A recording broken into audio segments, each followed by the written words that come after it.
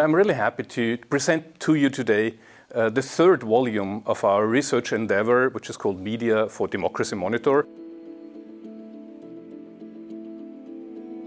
Our question was, to what extent do leading news media contribute to a healthy democracy? Freedom of expression and participation in civic and political life are at stake if not all sectors of society participate, including women. And that is why gender equality in and through the media is so relevant to democracy. With the Media for Democracy Monitor, we've been looking into a number of issues, including underrepresentation of women in the news content, including the roles in leadership position, including issues of harassment in the newsroom and in online.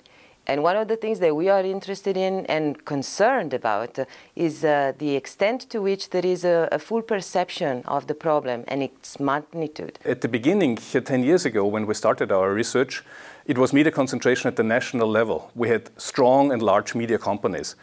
But what we have now is that we have global media concentration, and we have just a handful of dominant media companies who are controlling the digital media markets. And Bob McChesney called that situation a poison pill for democracy. Another finding that we made is that separation of newsrooms from owners is still valid, this is still a rule.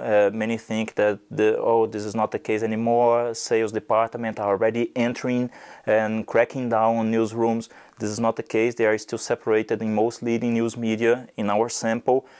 But we do see an erosion in this independence, especially because of pressure from advertisers.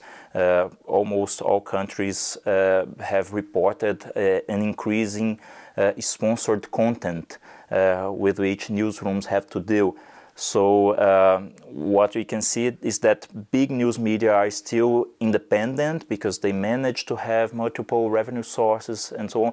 But local and regional news media, they are so exposed to pressure from advertisers that this is really a problem for democracy. So on the basis of the Media for Democracy finding, we're calling for more responsive research, for focused training of professionals, and for more gender transformative media policies.